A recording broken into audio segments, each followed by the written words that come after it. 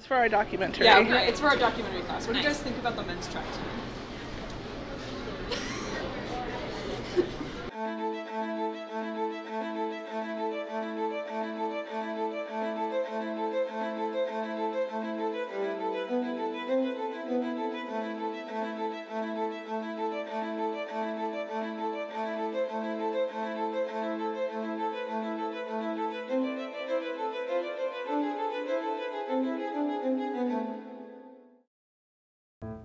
At St. Olaf College, one of the most recognizable and infamous groups on campus is the men's cross-country team.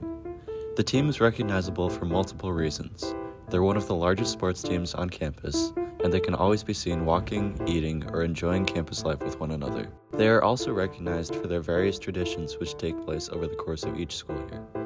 The sheer size of the team and the stories and rumors surrounding its members piqued the curiosity of myself, Latriva, and Ava, all of whom decided we should explore within the St. Olaf community and find out who the St. Olaf cross-country team really is.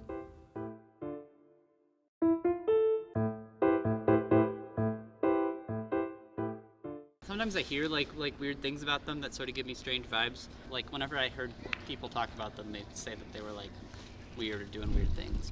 I'm not sure, I'm not convinced that it's not a cult.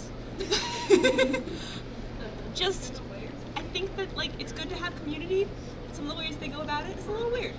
That's my honest opinion. The song says I thank God every day that I'm not a cross-country kid because like, why? And then so many, like. It's kind of ridiculous that I'll sit in the cafeteria together and only talk to each other. I just know they have tattoos together, which Oh is yeah, funny. I honestly know nothing about them, other than the tattoos. And frankly, I prefer to keep it that way. Question from me, do you have the tattoo? Excellent. Yes, I do. Wait, can I get a... Yes, you can. Nice and close like that. Yes. That's amazing. That's you as well. Yeah, I got inked up a couple months ago. Awesome. Yeah. When did you get your tattoo? I got it in November. Nice. Yeah, so just a few months ago is when I got it. I've always thought about getting a tattoo when I was like in high school. I knew I wanted to get something meaningful. Alright, so I decided to get the tattoo my junior year. Most guys will either get it their sophomore or junior year. We don't want people getting it as freshmen because at that point you don't really know. Like you don't want to like get it and then leave the team a year after. It's like, oh, that'd be pretty weird. It represents commitment and friendship is a big thing. It's a way to show the ways that kind of I've grown as a person through just what the team is for running, but also just through social skills and being able to have this close, tight-knit group of friends that, particularly with my class, that I've just been here all 4 years with, and I've come very close to. I really like having it. It's cool to look down at, and it's neat, like being in the shower with 10 or 15 guys, and they all have the same little symbol on their leg. And it's maybe not like the coolest symbol just in and of itself. It's cool because we all have the same one. The size that most people get, it just fits the leg. It's the reasonable size. It's 3.5 inches, and that's measured from the longest distance. And so we asked for 3.5 inches, but they measured that as like the shortest distance instead of the longest. And we didn't really realize that until after it was tattooed on us. Because we got home and compared it to our other roommates, and we're like, oh, that's a really big tattoo. So yeah, I have a very large tattoo. I've got pants on, so I can't show it right now.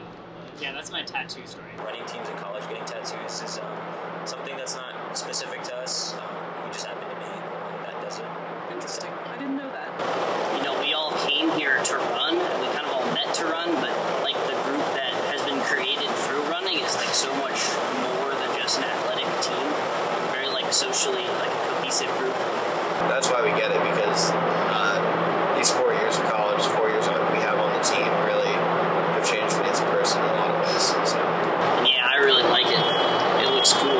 Tattoos are kind of swag. Did you have like track in mind when you were applying? Yes. Calm myself. It just gives me a break from everything else that's going on. So I knew I was going to run. I wanted a chance to like really compete and do well in running.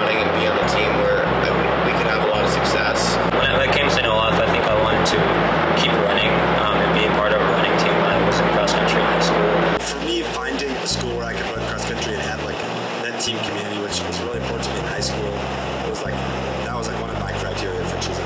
For the first week, it's just freshmen on campus. The coaches bring the freshmen in, and the upperclassmen come in later. St. Olaf has a really strong, historically good program that's always at the national meet cross country, always sends a lot of guys running really fast in track. So this was sort of a really good fit for me running-wise, and I really like the academic programs here as well. I just remember being just the chaos of the team when they came in, and just thinking, oh, this is such a cool environment. So it was definitely nice to have that group there, and to know that they wanted to, they wanted to meet me, eat dinner with me, run with me, and just really encouraging people to just like be who they are. So I knew when I was coming here that I was going to be on the cross country team, and honestly, if it wasn't for the cross country team, I probably wouldn't be here. So I have them to thank for that. We have several rules of team table. We always sit in the back left corner of the caf. I'm sure you guys have seen it. It comes with a few rules. First of all, there's no phones at team table unless you're looking up something related to the conversation. So like, you're having an argument about how tall a giraffe is, you can pull your phone out and look that up to settle the score between two guys who just can't stop talking about it. Other rules are sit by who you sit by.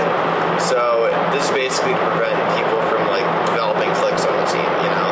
Like, I've seen in a lot of like groups on campus, a lot of teams, like even other sports teams, like they'll only sit with like certain friends on the team. Like, we try to avoid that. There's a whole complicated system deciding when somebody leaves the table where they move. With numbers, obviously, if there's more people on one side and less on another, you move towards people with more. But if it's even, then it goes into a point scoring system where different people, freshmen, sophomores, juniors, and seniors, have a certain point value assigned, and whoever has the greater number of points whoever's the less points has to move to people with more points. Is that how Ian got married twice? Yes, that's how Ian got married twice. Yeah, so Arnie is my roommate and also my husband. My lawfully wedded husband. Are you guys still married? Well, you got married again recently. Yeah. I saw the thing that came in that said I got married twice, and I was like, I'm the married guy. Yeah, he got married to me the second time. Oh, really? He got married to you? Yeah. Oh my god. They thought a lot about the decision. It wasn't because they were in love with each other. So, probably as you both know, trying to live on campus is kind of maybe for lack of a better word, it's a pretty big hassle. And so there's like a few things that you can do or be